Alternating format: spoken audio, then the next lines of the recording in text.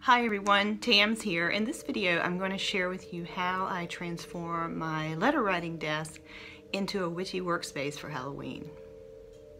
Now, I love Halloween. It's probably my favorite holiday, mostly because I get an excuse to do something that I think I miss my calling on. I think one of the coolest jobs in the world would be to design sets for shows like Penny Dreadful and The Witches of East End and Practical Magic. I love those shows and movies because I love the props. I love the lighting. It's spooky and eerie, but there's just something about it that really attracts me, and I enjoy seeing if I can recreate some of the props that I see in those movies and shows. One of the other things I love about Halloween is I really challenge myself to try to create decorations that cost very little money. To give you an example, one year I was asked to decorate a Halloween party for a local club that got together, and my budget was $12. So let's just say I really used the Dollar Tree. And one of the things I bought was several sheets of black construction paper, and I cut out tons of bat silhouettes and a couple of spooky tree silhouettes, and we completely transformed a background and a podium that was being used for that club's meeting for Halloween. So you can do it.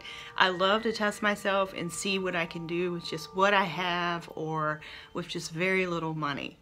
So let me show you what I've done to my letter writing desk. Okay, here is the letter writing desk that I have converted into a witchy workspace. If you are interested in what this desk normally looks like, I did a video several months ago before I converted this front room into my office, and I will link that below. There hasn't been much of a change since I made that video. So let's see what's on the desk. We've got the infamous garden grimoire. I have an entire video on this and how I made it. I made this with things I had already around the house. I did not buy this. Of course, you gotta have candles and some Palo Alto, which smells divine when it's burning. You also need to have, well, you don't need to, but a good witch usually has a book of mirrors, and a book of mirrors is really just a journal. So I have my current journal and my great aunt's journal from the 1940s. Your writing utensil can be your wand. In the case of this witch, it's definitely her wand. And I have these beautiful hand-carved pencils and this jar. These were given to me many years ago for Christmas by my niece and nephew. I'm not sure where they found them. I think my sister-in-law probably found it at like a home goods type store. They're absolutely adorable, but if you look closely, you see they are pencils, and they can be used to write with, and they're wrapped in these wonderful little burlap pieces and doilies. Okay, the first shelf is really just my fountain pen inks. I do have some little tea cups here that remind me of a cauldron with a feather, some paperweights, and then I have this great needlepoint cross stitch that I bought many years ago from a pen pal over in Europe, and I will link her shop below. I have no idea if she still sells those, but she's called Manic Monday. Okay, then on the second shelf I have my witchy books, and I have an entire video on how I made these books if you're interested in that. And of course you got to have a black candle. Always got to have black candles for spell work. And then on the top shelf I have these two bottles, which are supposed to represent sun-charged water and moon-charged water. And really all these are, I think these are gorgeous bottles.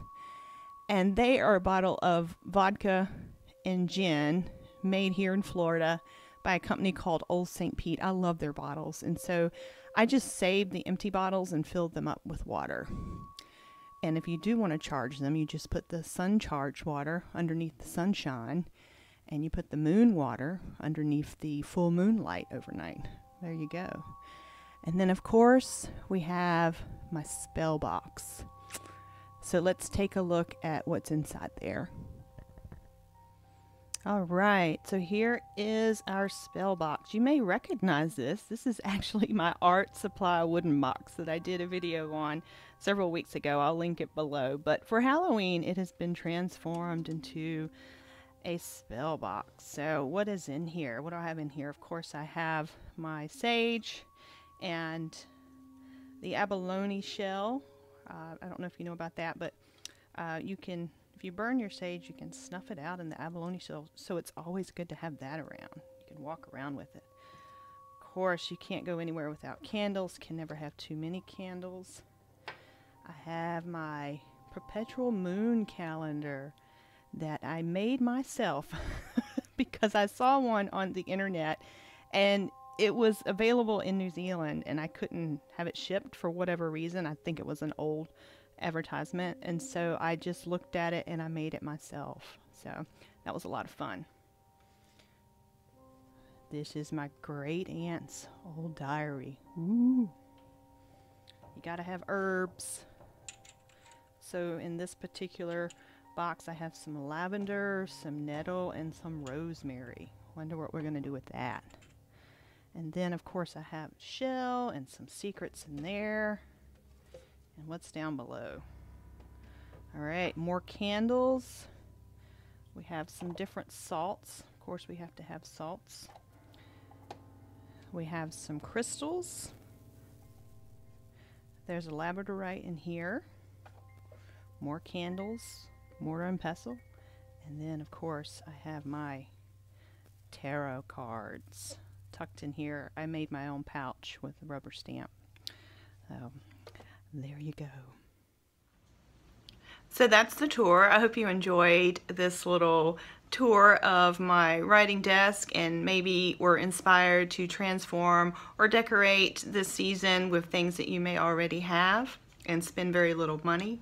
I know with this whole movement toward having less and living with less, I myself am a little inspired by that, and I'm trying to make sure I don't have a whole lot of holiday decorations as clutter. So most of the items that you see here I use throughout the house anyway. As far as inspiration, I do want to make sure I share the grimoire, of course, is inspired by the movie Practical Magic. They have a beautiful, beautiful Book of Shadows in that movie. I've always loved that movie and I've always liked that Book of Shadows. The spell box up top, that is totally inspired by the show The Witches of East End, and they have a very enchanting spell box in that show. I just love it. And then there's several YouTube channels that I just enjoyed watching. There are a lot of people sharing like Books of Shadows and Witchy Spaces and things like that, and I thought they were so much fun to watch. And I'll link a couple of my favorite channels below, 3 in particular. The most charming in all of YouTube, I think, is Rosie Moon May. And then, of course, I love to watch Amethyst, who makes her own journals that look like old books. They're beautiful. And then I love the rocker witch Molly over on Her Speak. And I really enjoyed when she did a tour of her art room and Witchy Workspace, and all of those ladies inspired me greatly, and I want to thank them. So anyway, hope you enjoyed, and I'll see you later. Bye.